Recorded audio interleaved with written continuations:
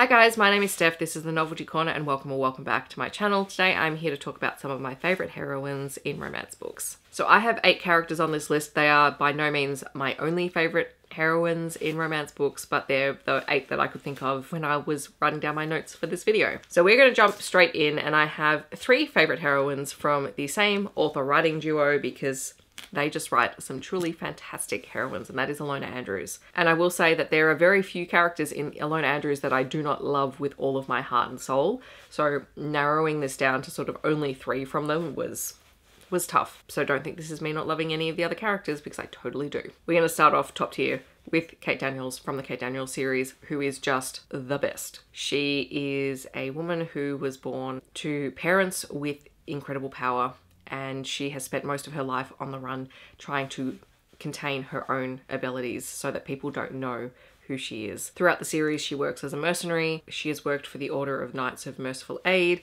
She has been a private investigator. She has been the consort. She has been a mother, and she is just this incredible character with incredible power, who also just wants to stand up for people who can't stand up for themselves. I absolutely love her. I love the fact that they've decided to continue writing stories about Kate and her family with Curran and with Kulin, and just seeing how she has grown through her relationship with Curran as well. I can't say enough things about Kate Daniels because she is just top tier, up there, hands down, no questions. I also really love Catalina from the Hidden Legacy series, and that's not to say that I don't love Nevada as well, but Catalina I think I related to a little bit more just in terms of her personality. She is also someone who has an ability that she tries to keep hidden because it is quite a confronting ability that would terrify most people, in that she is essentially a siren. She can make people do whatever she wants, but it comes at a cost, and she doesn't like abusing her power. And she has stepped up basically to run the family's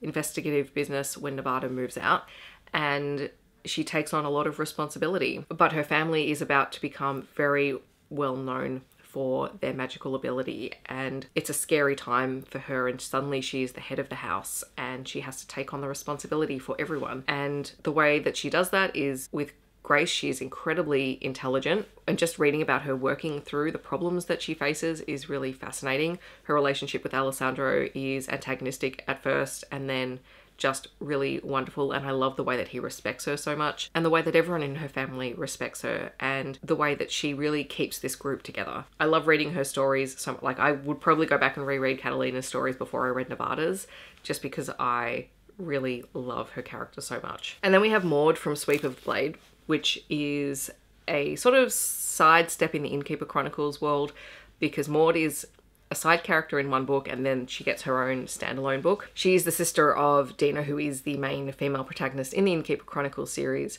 and Maude is the older sister. She has spent a lot of time off of Earth. She was married to a vampire. She's had a child with him, and then she and her husband and her child were exiled, and she had to survive.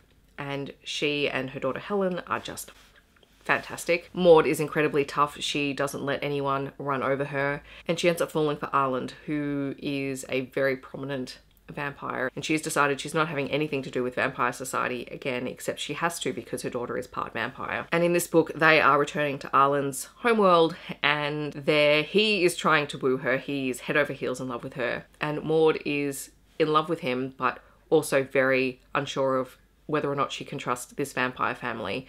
And she has to prove her way through the whole way through the book, and she is just totally kick-ass and amazing. And she and Arland are the perfect match because they give as good as they get in everything that they do. Again, she's another very incredibly intelligent, very smart, very savvy character, and I love a strong heroine like that. Okay, and then we have Ryan from Blind Pass by Tegan Hunter. I absolutely loved Ryan because we met her in the first book. She was the best friend, and she's an artist. She's a photographer, and she is just this very cool side character in this first book. And then when she gets her story, it's really interesting because it's a wake up married story, and she and Rhodes have to sort of fake their relationship because the publicity would be terrible if they said it was an accident. She totally breaks through Rhodes' grumpy exterior And some of the scenes that they have together are just incredible, and a lot of that is facilitated through Ryan really highlighting that she recognizes Rose for more than his hockey ability, more from the scar that's on his face, more than what other people would externally judge him by. And so while she's not as big and as flashy as some of the other characters, say, in the Kate Daniels world, she is just this very strong, quiet presence in this book. And the whole way through their sort of ups and downs, they make it work, and I appreciate that in a character. In a similar fashion, we have Rooney from With You Forever. Rooney has a chronic illness in this book, and she's had a flare-up, and she's trying to escape for a little while, escape her life and just sort of find her center and find herself again. And she ends up with an offer to go and stay at the Bergman family's cottage. But when she gets there, she finds that it's under construction. And Axel, who is autistic and very grumpy, has been fixing up the cabin without his family knowing. And the two end up staying at Axel's cabin and spending time getting to know one another. Axel needs to get married in order to get an inheritance, which he needs the money to continue to fix up the A-frame cabin. And Rooney agrees to do it. She's just like, well, you know what? You know, we're friends. Why not? Let's do it.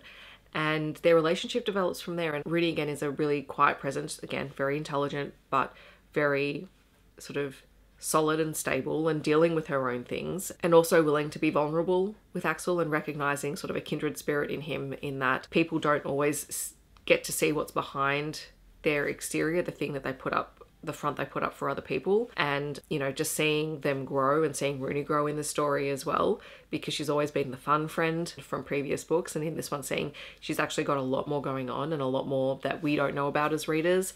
Like, it was just wonderful. We'll keep going with contemporary, and there is Rachel from Pucking Around, who is this very vibrant, very active character. And I think the thing that I like most about her in this book is how sex positive she is. This is a Why Choose Polyamorous story. And sometimes in polyamorous stories, you have characters, usually the heroine in the story, really having to grapple with what that means. And in this case, Rachel doesn't. She knows that she's attracted to all three men in the story. She is unapologetic about it. She knows what she wants. And even when she does have her moment of doubt, sort of as part of the third act sort of stuff in this book, it's not because she doesn't want to be with them. She actually just very honestly says, I need to take a moment to stop and think about this and the implications of what this is going to do for all of us. And, you know, takes that step back. It's not about breaking up, and it's not about ending things. It's about going, hang on, we need to get some perspective here, and I can't get perspective in this moment. And we don't often get characters who make that choice in books. Often authors will go for the third act breakup, or they won't go for any conflict. And in this one, it really felt like Rachel was working through what she needed to do in order to feel comfortable moving forward. And the boys do have a great grand gesture, and she is just blown away by it. But the whole thing was awesome, and I loved getting to know Rachel as a character because she knows what she wants. It's never a question about that. She's very, very confident.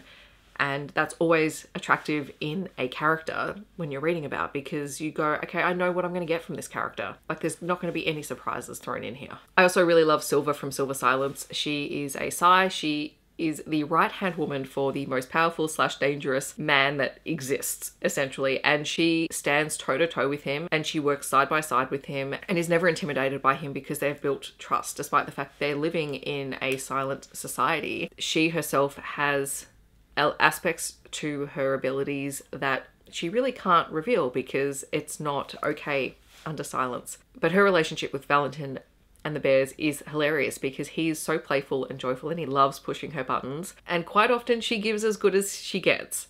And their banter is playful and funny, and watching as she begins to realize that she can still have what she has and have more at the same time was great. And also, the other thing that we know about Silver is she's extremely family oriented.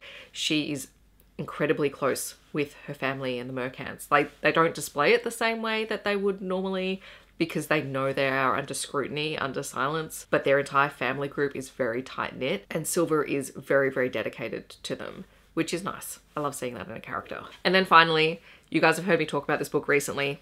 It is Maggie from Role Playing, who is totally my goal for when I'm in my, 40s and 50s. She's a tough, no-nonsense boss of a woman who gives as good as she gets in any situation, who stands up for people who need support. She is unapologetically a gamer. She is unapologetically a homebody, and she just loves her people with all her heart. I love her so much. The scene where she stands up to Aiden's family, who are being blatantly and unapologetically biphobic, and she just wants to smack down with all of them. If I didn't already love her by that point, I would have just fallen head over heels for her. She's easily my newest favorite heroine that I have read this year. I love her so much. All right, so those are 8 of my favorite heroines. In the comments, I would love to know, do you have a favorite heroine from a romance book? Feel free to share who it is and which book they're from down below. I hope that wherever you are in the world, you're staying safe and healthy, and I will see you in my next video. Thanks so much for watching. Bye everyone.